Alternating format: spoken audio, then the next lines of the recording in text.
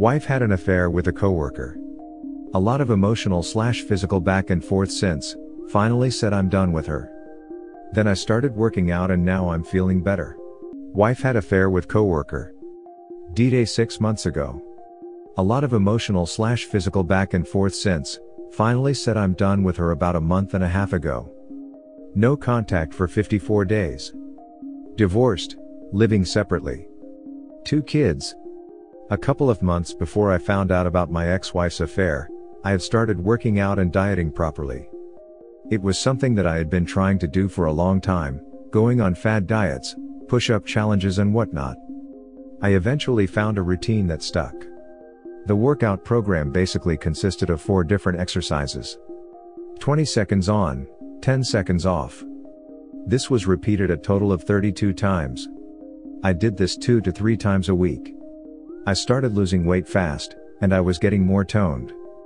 My ex-wife was in awe of my tenacity and dedication. Her positive response egged me on. 3 months in, I discovered the affair. I remember one time, shortly after D-Day, doing my workout routine, full steam, with my ex-wife sitting in the couch, bawling her eyes out. My marriage had exploded, my wife had an affair, but that wasn't going to stop me. It is a grueling workout routine and I never completed the full 32 rounds. Until a week ago. I had the kids for Christmas and was feeling pretty down after I dropped them off at their mom's. I slept for a full day afterwards. My apartment was a mess, and I was feeling really sorry for myself. My ex-wife sent me a few videos of her and the kids hanging out with her relatives. One of the videos was of my son, playing iPad, with his aunt. Every time I see his aunt, she's gained at least another 20 pounds. She's a real mouth breather. I never cared much for my ex-wife's side of the family. They are all lazy, self-important and have a slew of different mental disorders, diagnosed. I shot out of bed. Seeing that lazy slob, motivated me to get myself out of bed. I had a headache, I was hurting mentally, and the last thing I wanted to do, was work out. But I did it anyway. For the first time, since I started my workout routine back in April, I completed the full 32 rounds. I broke down crying and laughing for a full 2 minutes on my living room floor. I finally did it. I had kept telling myself that I couldn't complete the full workout. But I did. Something shifted in me. It was all in my head. I've since made it a habit that whenever I feel crappy or sorry for myself, I go for a run or I work out. Do I always feel better afterwards? 100% yes. Do I want to do it? 100% no. I could have just stayed in bed, but I didn't. Working out extremely hard when you're in emotional turmoil is probably one of, if not the best thing for you. Not only will you feel better physically, but the intense activity drains you, which usually means you'll sleep better as well. Good on you for finding this outlet for your frustrations. Mind sharing what the program is. Also, great job on the progress and sticking to your goals, despite the obstacles. Tabata squats, or air squats, for 20 seconds. 10 seconds rest. Burpees for 20 seconds. 10 seconds rest. Sit-ups, or atomic sit-ups, for 20 seconds. 10 seconds rest. Push-ups for 20 seconds. 1 minute rest. Repeat this for a total of 4 rounds. I used an app called Timer. Or just search for Tabata. Challenge accepted. Once kiddos are in bed, the lazy as of myself gonna give it a try. Good for you, man. Let me know how it goes. Good for you. The stories of how people learn to motivate and love themselves after someone worthless tries to destroy their lives are what make this subreddit so great. Way to shed the weight of your cheating ex and take your power back, friend.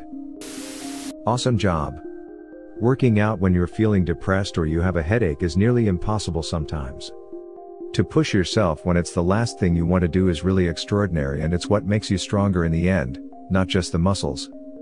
You just discovered that the one thing that keeps you in shape, it's not motivation, it's discipline. No matter how you feel, no matter what you prefer to do, no matter the weather, you are showing up and getting things done. Period. When people ask me where do I get the motivation, I tell them at this point it's not motivation. It's discipline. I do it without thinking sometimes. You put your sneakers on no matter how you feel, unless you're really sick or very tired. In that case, resting is the best option always, or you roll out your mat and you get it done. You will do a 180 emotionally after you're done. You will never regret a workout. You will never be like Duck, I feel worse now. Working out is a gift, people. When you feel emotionally down and low, exercise. Also the satisfaction of not being like all the other slobs you know who let themselves go over the years and then feel sorry for themselves. Nope. You have courage and determination. You have a coping mechanism now. Found out my girlfriend is cheating on me with a guy who uses her Instagram account. Then this guy gave me his number and I called him. The first was 5-year relationship started back in school. The girl cheated on me with her classmate in college. I was devastated and depressed for more than a year. Fast forward to 3 years later, I went on friendly date with a girl from my college. She was not well mentally depressed and physically, weighed 37 kilograms. I tell her about my past, we hit it off really well. We decided to be together and take the slow approach. 1 year passes happily. Meanwhile, she was really friendly with her schoolmates from 5 years ago, heart emojis and all. I had a bad feeling about this. I kept saying that if you aren't interested in continuing, just let me, up to a point where we fought and I had to apologize.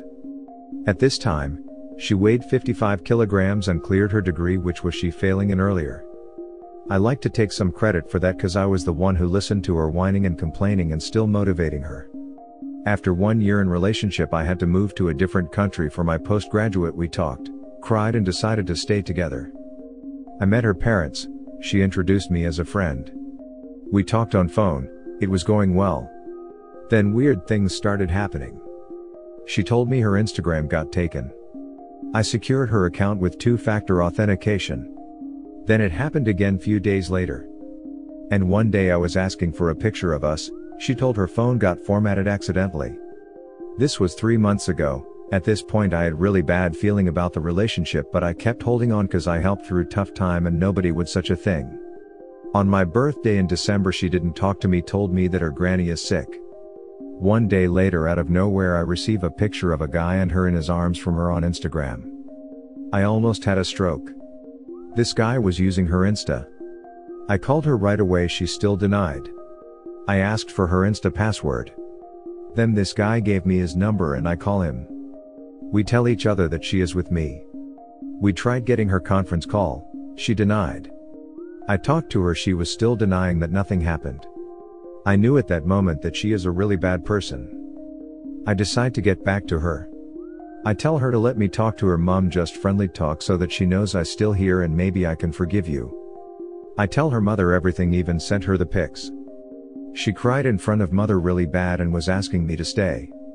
I tell her mother to tell her to never call me again. But the thing is, now I am putting all the pieces together. She was doing this with several guys and I think her mother knew this.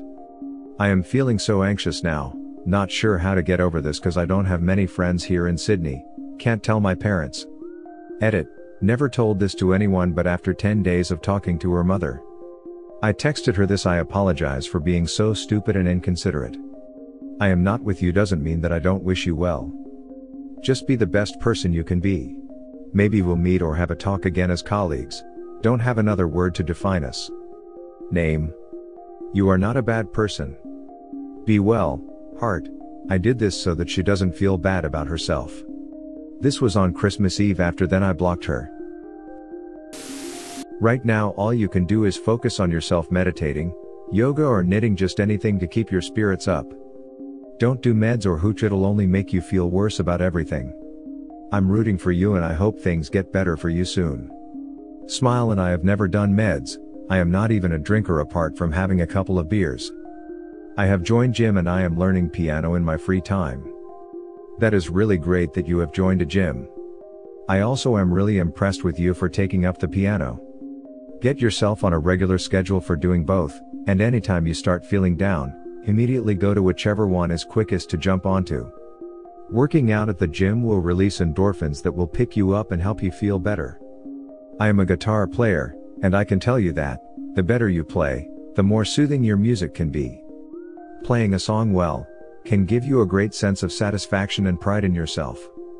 Remember this, you are still very young, and as you become more physically fit and self-assured, your new look and confidence will just naturally attract women to you. You will find someone much better, and with more loyalty. Just make sure that you don't just latch on to the first one that gives you some attention. Do yourself a big favor, and if you want to go on a second date with a woman, run a background check on her first. You will be surprised at how many unsavory people there are in this world, and they can put up a very good act. Good luck to you.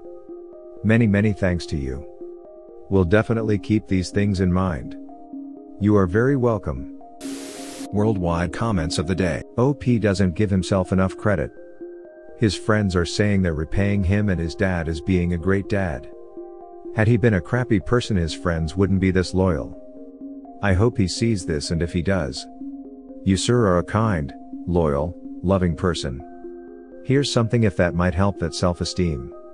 Have each of the friends write out what they love about him. That way he can go back and remember why he deserves the love he's being surrounded by. In some states, knowingly giving your partner an STD is a felony. It warms the heart to know people like Mike, Bob and Frank exist, people who look out for friends in their time of need. Thanks for watching. Don't forget to subscribe for more interesting and relatable Reddit videos.